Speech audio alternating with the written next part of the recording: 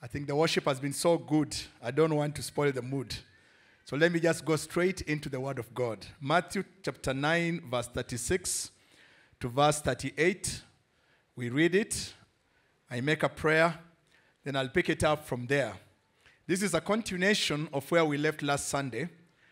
I had 5 things to talk to you that happens when we fail to advance. I guess for those who were here last Sunday, we placed a comma. So I have no intention to go back to what I shared last Sunday. I will just pick it up from there. I'm assuming the service is still going on. Is that okay? So we are going to go to the next 3 things that remained that happened to the early church when they failed to advance. And that scripture, we peg it to Matthew 9, 36 to 38, which we read together, that says the following words. In our reference scripture, Matthew 9, 30, I'm waiting for my good friends to put it on the screen, chapter 9, verse 36 to verse 38. And it says, but when, can we read together? When he saw the multitudes, he was moved with compassion on them, because they fainted and were scattered abroad as sheep having no shepherd.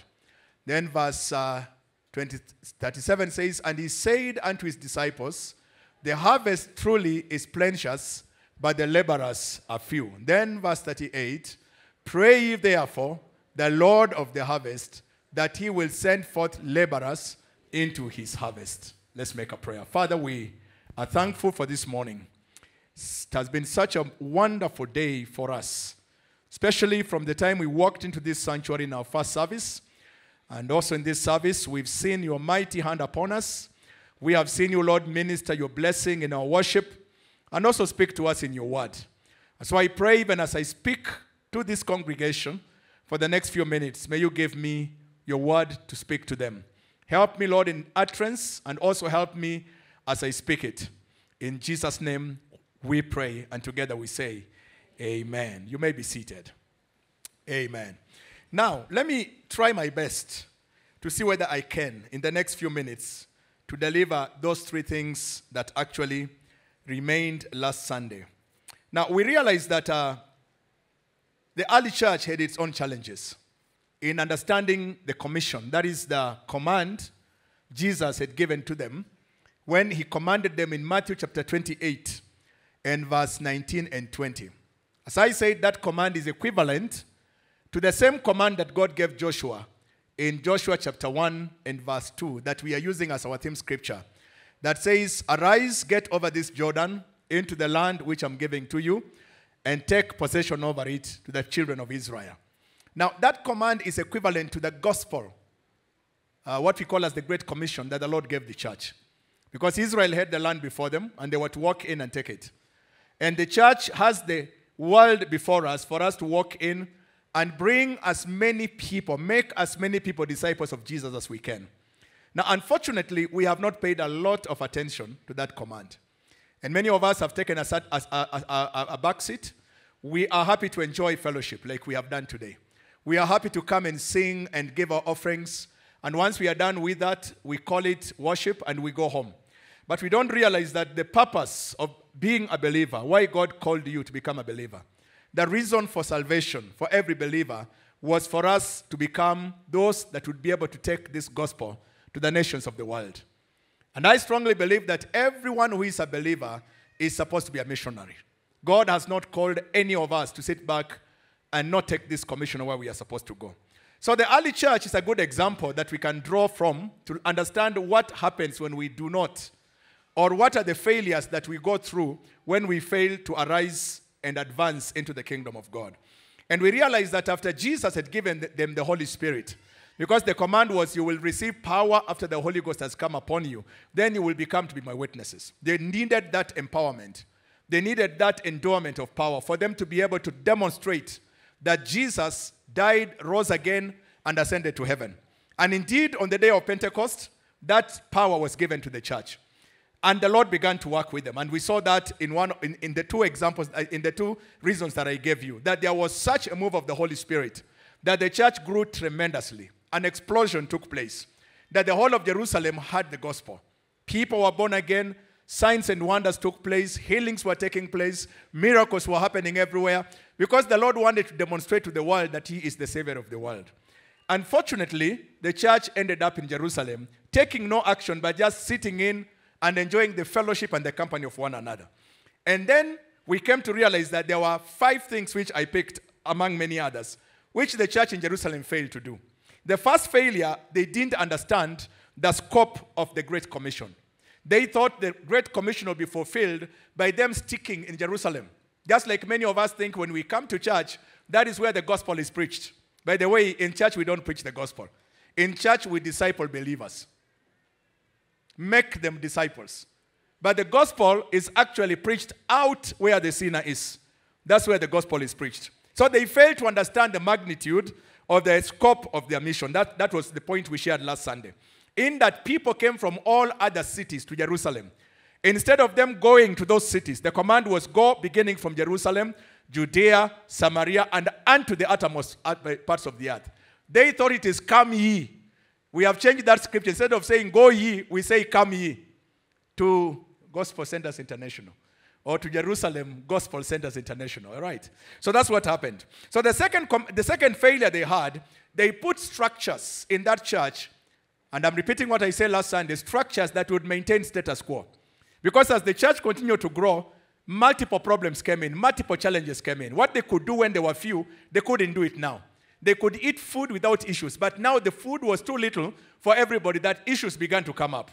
With greater church, with a greater number, with a multiplied number, challenges also come. So we end up putting up structures to maintain ourselves rather than distributing ourselves out there to reach the rest of the world. That's what the church did. And we know they appointed Stephen and Philip among the other 7 for them to be able to maintain the status quo, to take care of the business in the church, feed the people in the church, give them food when they need food, help in managing the growth of that church. But that wasn't the mind of God. The Lord doesn't grow us for us to sit and just be happy among ourselves. God grows us that we may be able to go out and be a blessing to the communities where we are coming from. And that's the reason why I was so blessed yesterday when I saw many of you turning up for our exercise out there in the community. And by the way, we did a fantastic job. I'm sure when you came in, you saw. The place is neat, isn't it? As you are coming to the church. It was our ministry to the community. You know, we want the people to know we are not just coming to church on Sunday. We want them to know there are people in this place who care about them. Not just their spiritual caring, but also their physical and even their environment care. So these people failed to put structures that would support the mission work. Instead, they put structures to support themselves, to remain in the church and enjoy fellowship and continue eating and having a good time. And this now led to the third thing, which I want to mention to you here very, very quickly. The third thing was God brought a persecution upon that church. God brought a persecution upon this church because, I'm calling this third point, I'm saying the church failed to understand the external threats. Those persecutions which were coming were meant to thrust them out. So they were not only, God wasn't punishing them, those were thrusting agents. The word when Jesus says that God may send forth laborers, another translation says God may thrust out laborers. Now the word thrust here means forcing out, pushing and forcing out forcefully. Now what we cannot do when God has mandated us, God will force us to do them. So I was telling the first church, when you see people moving or going through challenges and they are believers, many times it's not that God doesn't love you. It doesn't mean that God is punishing you. When your boss just becomes a problem and he tells you, I want to transfer you from Nairobi to Mandera. And of course, you know how Mandera looks like. And you begin to ask Pastor Joyce to pray for you. And you begin rebuking your boss and asking the devil in that boss to stop. All right? Sometimes it's not the devil in the boss. Sometimes God looks at you and he realizes you have sat long enough in that place without telling anybody about Jesus. Or maybe you have preached enough in that place. He just wants you to go to Mandera so that you can let a Muslim who has never heard about Jesus hear the good news of the kingdom. I don't know that you're getting my point. That is what we mean by thrusting. The church in Jerusalem was very comfortable. They were very happy. They were enjoying themselves. In fact, the Bible tells me they were so glad. The place was so respected. The people out there respected the church. Even some of the leaders, they also were obedient to the faith. But that wasn't the heart of God. The heart of God was go ye into the whole world. And I can tell you, if they had simply obeyed that, it would have never had any persecution in Jerusalem. But God brought it to literally force them out, actually to thrust them out. And we can see when we look into the scripture, point number 3, they failed to understand that external threats were thrusting agents for them. So the persecution was visited upon the church as a thrusting, a pushing, a forceful agent to get them out of Jerusalem to preach the gospel outside there. If you look at Acts chapter 8 and verse 1, let me go there very quickly. Then I'll mention 2 other things and I'll be done with this point, okay? Acts chapter 8 and verse 1, it says, and Saul was consenting unto his death. Can somebody put that in an easier version for my dear friends here to understand the meaning of the word consenting? It says, and Saul approved of his execution. This is now Stephen, when Stephen died. Saul was the man behind the death of Stephen. The man we call in the Bible today Paul. And it says, and there arose on that day a great persecution against the church in Jerusalem. It was not a general persecution. They targeted the church in Jerusalem because Jerusalem had now become a place where people from other cities were coming in. Instead of the disciples going out to those cities, people were coming from Judea, they were coming from Samaria, they were coming from Galilee, all of them coming to be ministered to in Jerusalem. And I want to ask us, let's not allow persecution to come in our church. Can I say something here? If you preach where you are, if you go beyond the church borders, I can tell you we'll continue enjoying fellowship here. But when that doesn't happen, people begin murmuring. When the church is just contented with the inward ministry, when we begin just to feel good among ourselves, we begin fighting over the pulpit. We begin fighting and murmuring against one another. But when our mind is mission-oriented, when we know our ministry is not here, our ministry is out, the church is a place of refueling, a place where we come in and we are energized. We come into the church for us to be filled with the Holy Spirit. We come to the church for us to enjoy communion with God. And once we've gotten what we need to get and we've been energized and we've been refueled afresh, we get out of the church and we go out into the world where the sinner is. We witness to them and we bring them back to the church for refueling. I'm keeping quiet for you to get it. It's not for us to fight over the pulpit, who will sing, who will preach. No. Who will be called reverend? Apana. The church is a place where disciples are made. And once you become a disciple, you go out and preach the gospel. So the mistake now that they did to this, as I add on this point, they had taken the best of their cream in the church and turned them, instead of them going out to preach like Stephen and Philip and the rest of the people, they turned them into managing the things which were going on in the church. And they picked Stephen and they made him the manager or the deacon or the elder or the pastor in charge of catering. So he became the catering manager in the church. I want you to imagine me asking Pastor Joyce or Pastor Alan there to become now the manager of the kitchen. And with all what she has that she can deliver here or he has, I take them to the kitchen to be making sure when you finish fellowship, you are eating food very well. But let me say something. With what God had given this man, the best that they had among themselves, so when they say, let's look for the best among us, it was not meant for them to do the social work in the church.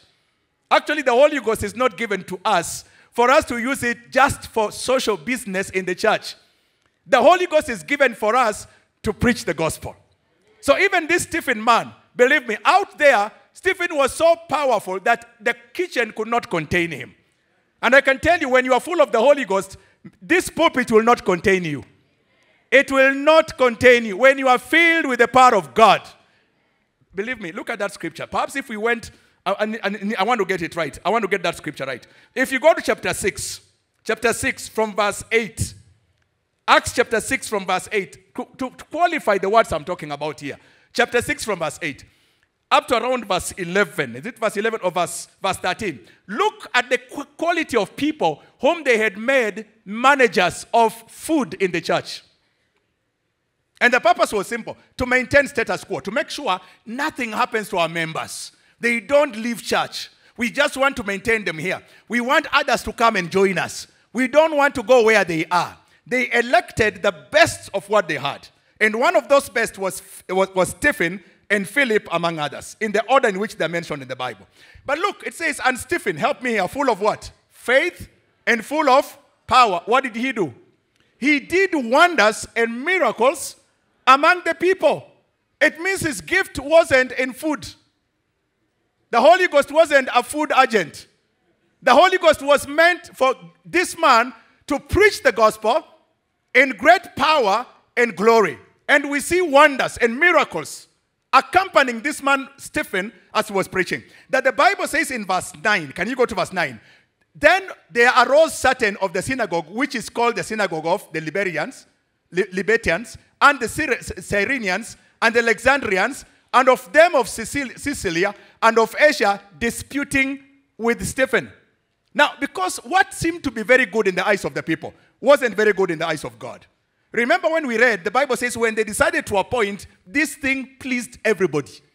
And I can tell you, there are things which may please us here. But when God looks from heaven, he realizes, that is for them. It is not for the kingdom. Unless that thing answers to the Great Commission. Now listen to me. Unless what we do answers to the Great Commission. And the Great Commission is preaching the gospel. Believe me, any other gimmick we do is gimmickry, as somebody calls it. So for them, God was looking from heaven. They are appointing Stephen and the others to maintain status quo in the church. But God is saying, this is not what I needed. I wanted this man to go and preach the gospel. So he caused some fellows in the church to begin raising accusations against Stephen. They began looking for anything that they would accuse Stephen for. Of course, as it looks in the eyes of men, these people were wrong. But let me tell you, in the eyes of God, he was stirring them up. So that God can do what? He can thrust them, kick them out of the church, scatter them everywhere. That's the way I read those portions of scripture. I don't look at persecution there as God punishing the church. No. God was using persecution to make sure they leave Jerusalem. They go to Judea, to Samaria, and to the uttermost parts of the earth. So they found some fellows. Then they began working on them. Let's go to verse 10 and 11. And they were not able, listen, even though they were looking for something in Stephen's life, the Bible says they were not able to resist, help me here, what? The wisdom and the spirit with which he spoke. Meaning Stephen was so pure and so anointed that even the things they were trying to say about him, it was not possible for them to find any fault in him. To tell me, God was behind the scenes just to stir up something that would cause the church to move out. Verse 11.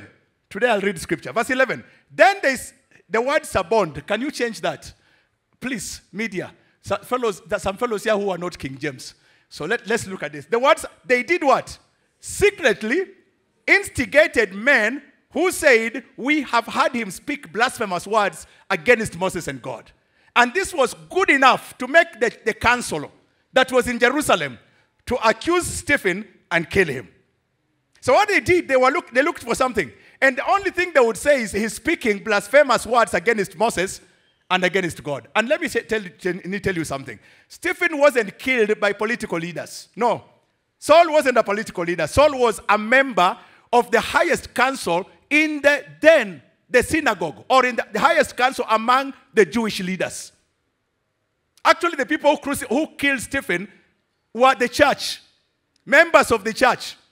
Like today, what I would call as NCCK, or what I would call here as Evangelical Alliance of Kenya, they came together and they said, this is not the kind of principles or the kind of doctrine we believe in. He is violating our doctrine. And the Bible tells me there was one man by the name of Saul. This man was highly respected, a very good lawyer. A man who was very good status in that particular place. He went and he says, allow me to lead a squad to finish this man that is called Stephen and his lot. So that's when Saul is given letters and is given permission. And Saul now goes out blasting out there to persecute the church. Verse 12. Let's go to verse 12. And they stirred up the people and the elders and the scribes. These are the members of the synagogue. People who believed in Moses, and they came upon him, that is Stephen, and seized him, wakamshika, and brought him before the council. Now Stephen is in the church, Jerusalem. Pastor Joyce is sitting here. They remove her, literally, and they drag her to NCCK, or they drag her to ICC. Is it ICC or what? This thing of ethics and whatever.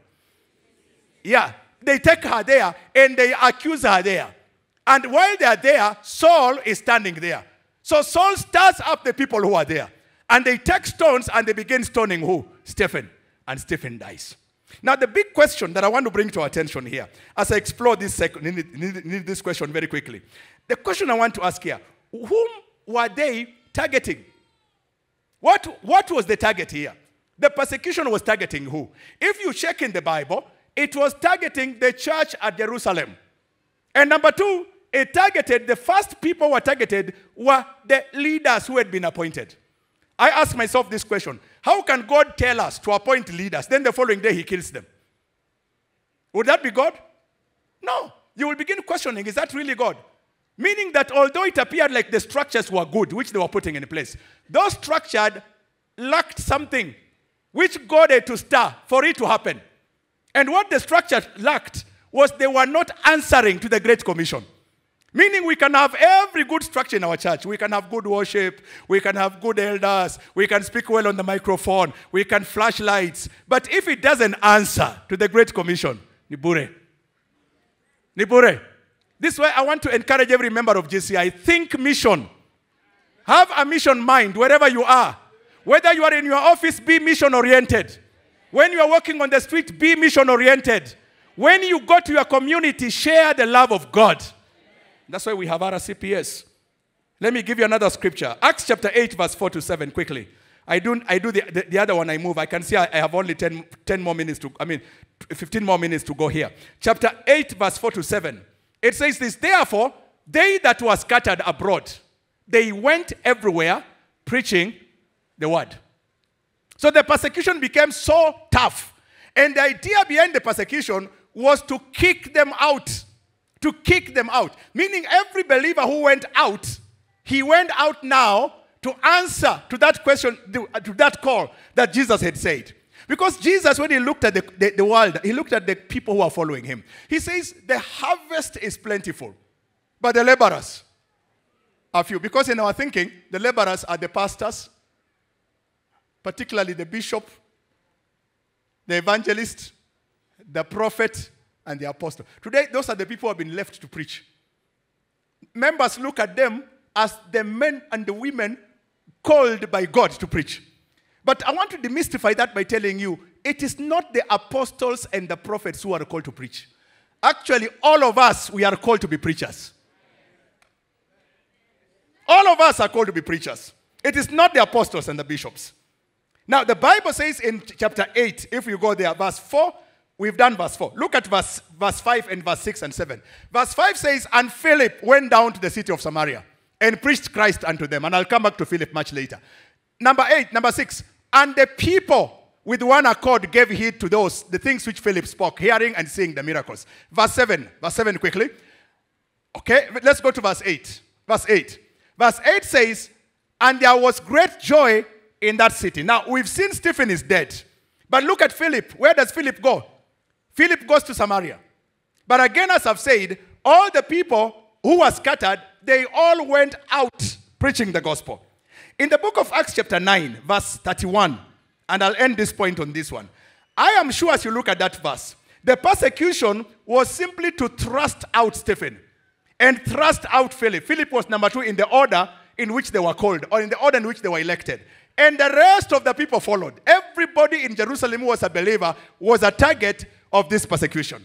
And the idea was very simple. Simply to let us understand the gospel cannot be contained with men who are not ready to go.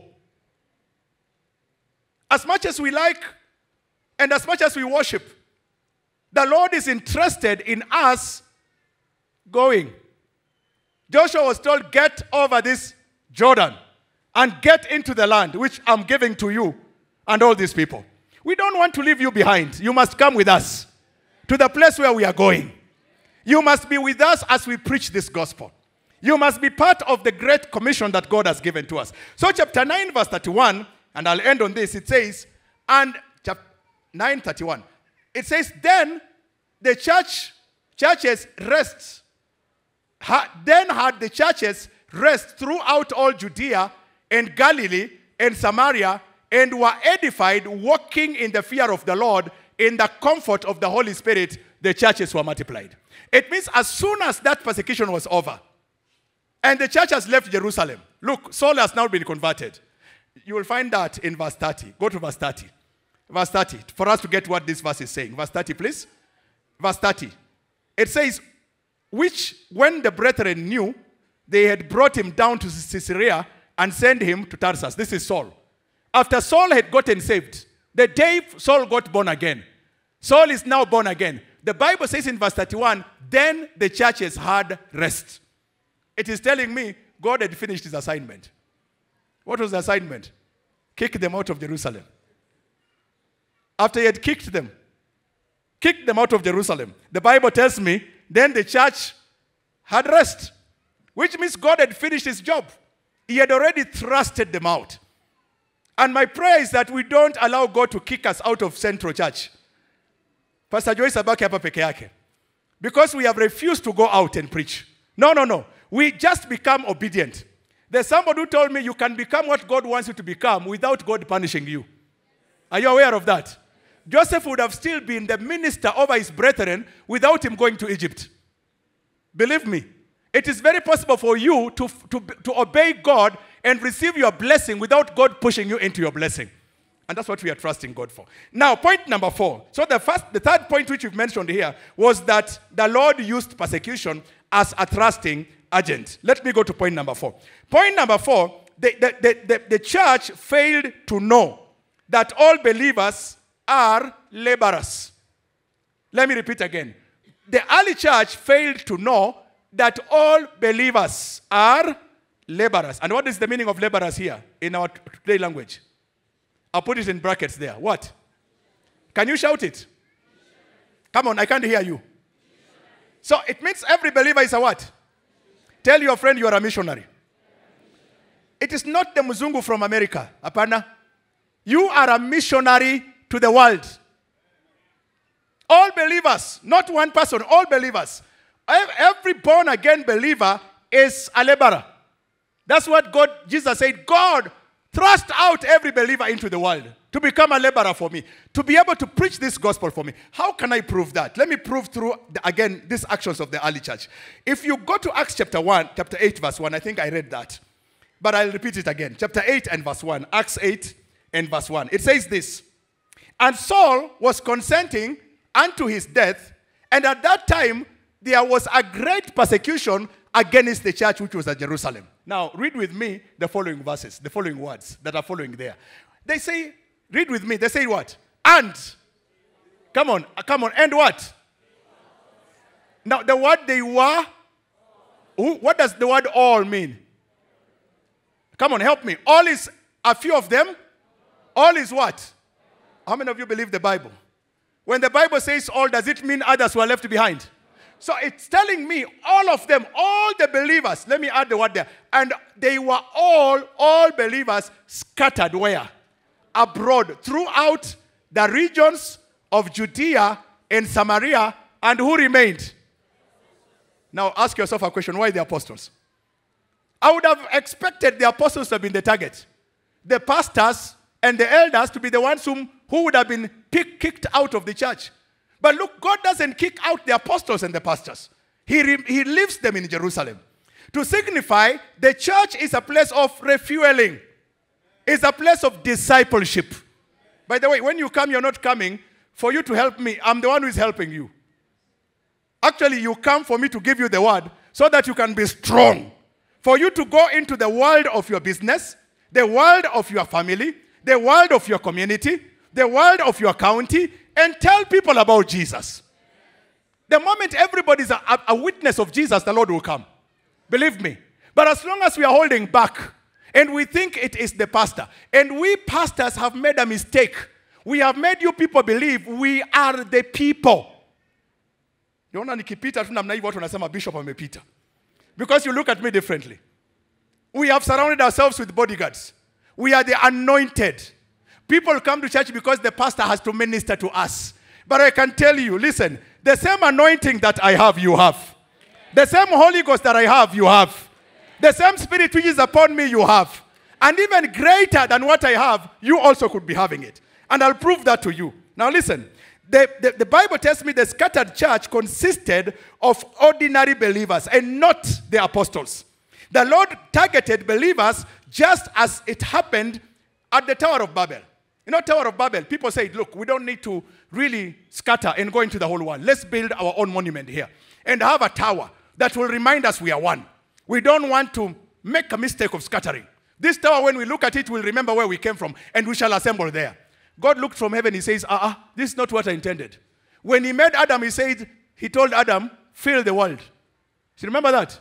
So how do you fill the world when you are in one place? So the Lord decided he's going to do something unusual. I will come and confuse them with their language. And that's the same language that comes to us when you receive the Holy Ghost. You know, when I say Kuramasanda Garave, I'm talking Kisii, I'm talking Kikuyu, I'm talking Kalenjin. All of them is only the angels who understand. God brings back what we lost at Babel, so that we can use that language to go out and preach to all those nations. I hope you got me. I hope you got me. So he scattered them so that Kikuyus can be born, Luyas can be born, Kalenjins can be born. Help me here. Kambas can be born. You can name yours. You might say Pastor Mulema is discriminating against me. I'm not. Listen, all these nations have been born out of scattering.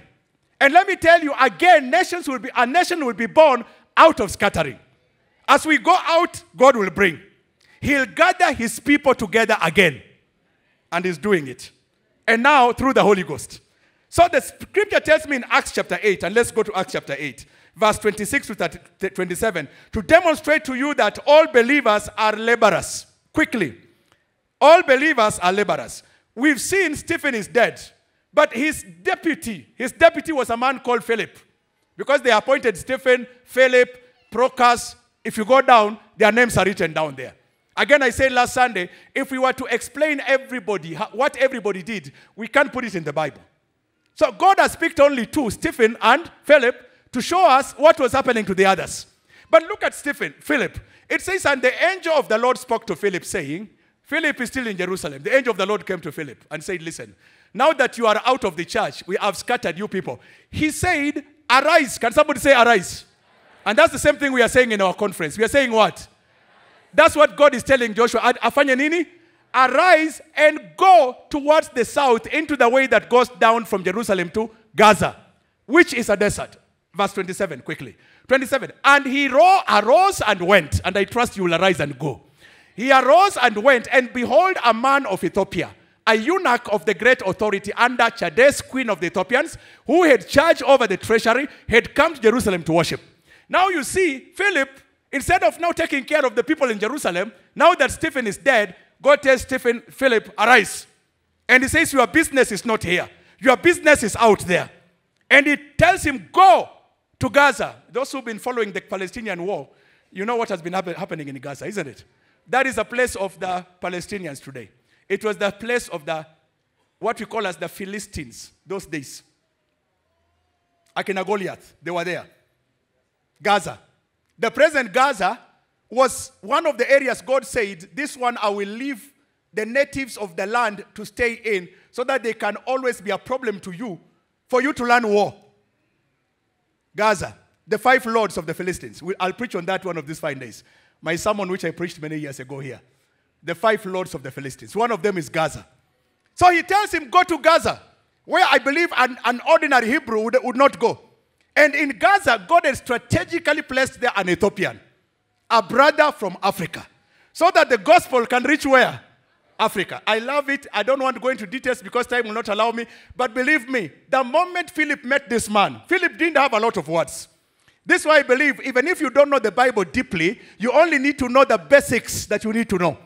And the basics are very simple. Jesus died where? On the cross, and he was done what? Buried, and he did what?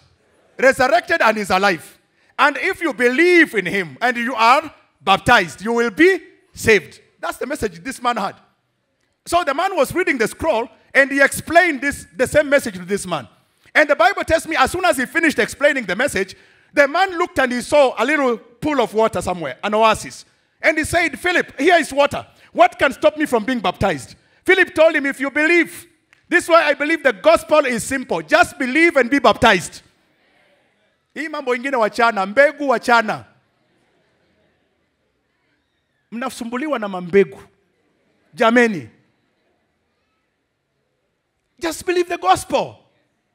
Just believe the gospel. The man believed, got out of his chariot. The Bible tells me he went out of the chariot. When he went into the water, this man in the water, and was baptized. Not after learning many things, after 2 weeks or 3 weeks, immediately. You know, I believe this. When you believe and you are baptized, you are saved.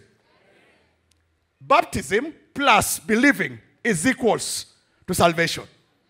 And there is no period that you must stay learning or being discipled for you to be baptized. Apana. The same day you believe, ubatizwe, and you are saved. So what happened to this man? Let me show you one more scripture. Then I move away to my last point in the next 5 minutes. Nimalize hiyo. Look at chapter 8, verse 39 to 40. 39 to 40. It says this, and he commanded the chariot to stand still, and they... Come on. Okay, let's go. Okay, let's go to verse 38 and 39. Okay, to stand still, and they went out both into the water, both Philip and the eunuch, and they baptized him. Look at verse 39. That's the key one. And when they were come out of the water, what happened? Come on, read it out. What happened? The Spirit of the Lord caught away Philip, that the eunuch saw him no more, and the eunuch went his way doing what? The work was done. Philip had finished the assignment. That's it. The gospel has been preached. No wonder Ethiopia was never colonized.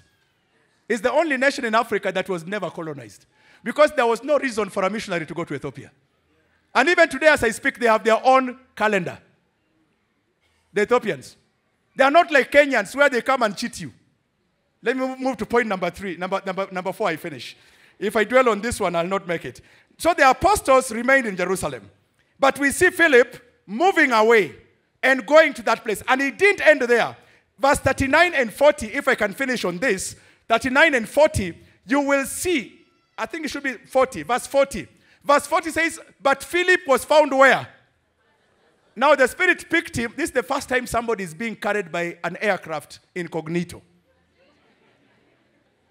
The Holy Ghost came and picked Philip. And he found himself in a place called where?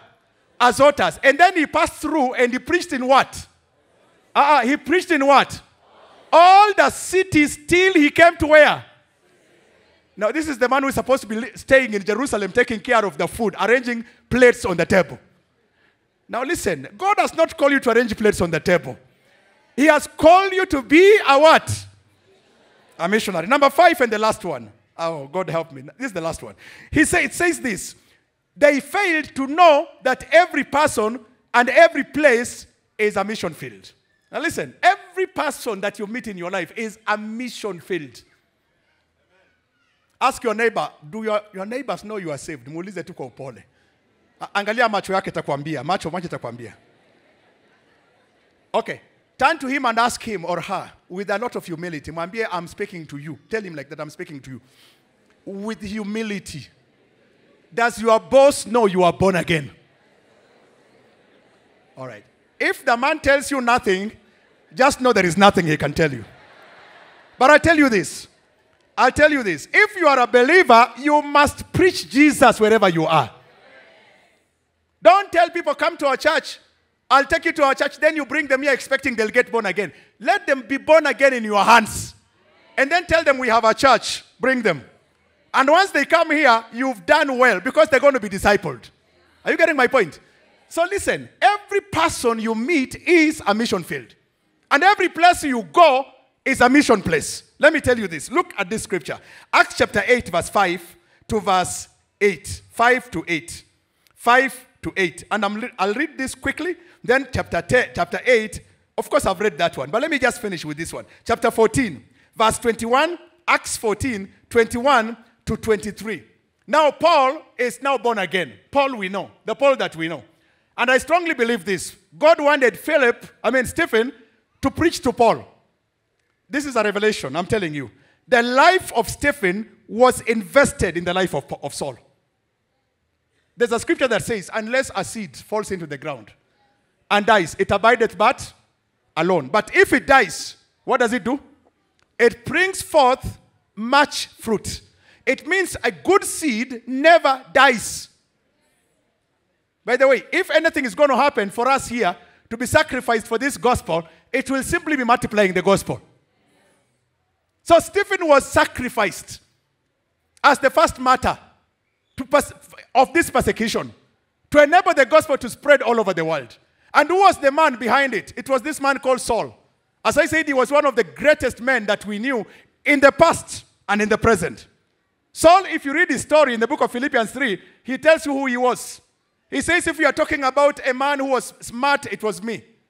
Educated, it was me. Learned, it was me.